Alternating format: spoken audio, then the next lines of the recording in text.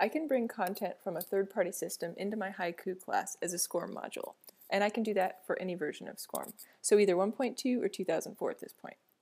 And here's how I do that. So I'm logged in as the teacher of the class Computers 101, and I've got two different SCORM modules I want to bring in. So I'm going to add the quiz as a content block on my home page. To do that, I click the Add Content Block link, and in the small window that loads, I need to select the Connect and Assess tab, and then I choose SCORM activity. Now this particular activity is one I had created in SoftChalk, and I've already exported it into the SCORM format. So now all I need to do is choose the file. So I click the Choose File button. I find the zip file that includes my activity. Click the Open button. I can see that the activity is correct. And now I click this Upload button. So now I'm on step 2 of 2, and this is going to be a practice quiz.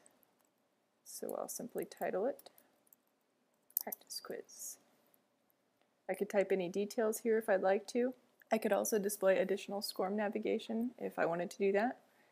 I don't want to do either of those things at this point, so I go ahead and click Save and Publish. And after that, I can set when students can take the activity, so anytime or within a date range. I'm going to leave it at any time. I can set whether or not they are allowed to take it late, and I can also create a gradebook entry in Haiku. So I'll go ahead and create the gradebook entry, and I'm going to make this quiz worth 20 points. I'm done with this, so I click the Finish button. And now I can see a summary of what's happening. So there's the SCORM activity practice quiz. It is open as of 6:04 today, and it's worth 20 points. Back on the main screen, I can see that that quiz is now listed at the top of the left-hand column. I can move that activity somewhere else on the page by dragging it and dropping it. There's another way to add SCORM activities too, and that's by going to the Assess tab and choosing SCORM activities. When I go to this listing page, I can see two different types of activities. I have those that are published, and I have those that are in a draft status. Now draft simply means that it's not ready for students yet.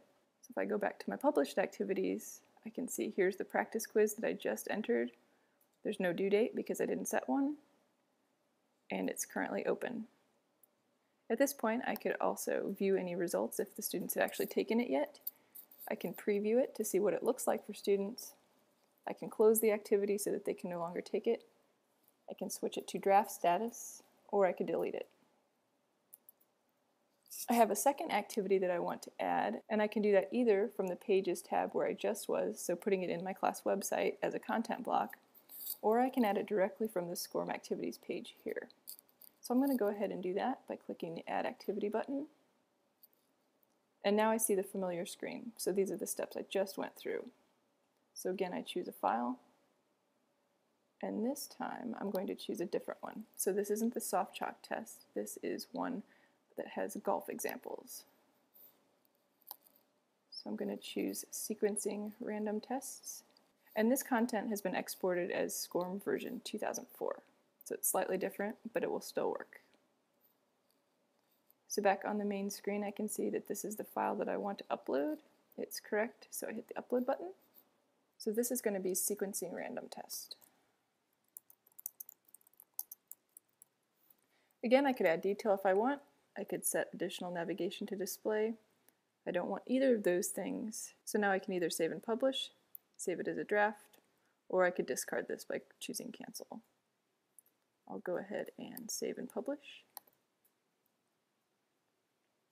And once again, I can set when students take the activity, whether they can take it after it's closed, and I can also set the gradebook up to record the scores.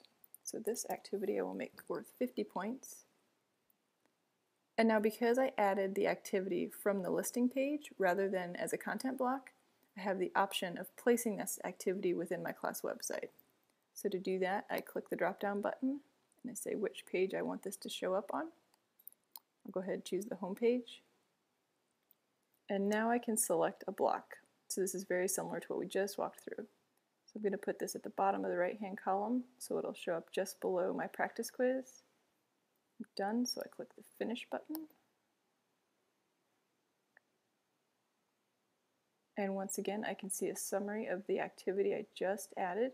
So it is open as of today at 6:08. I can preview the activity if I'd like. I can view any student results. There's nothing there at this point, so I will click the close button.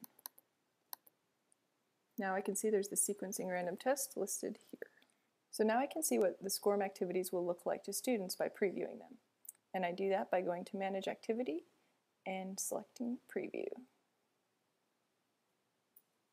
And that's really all there is to importing SCORM content.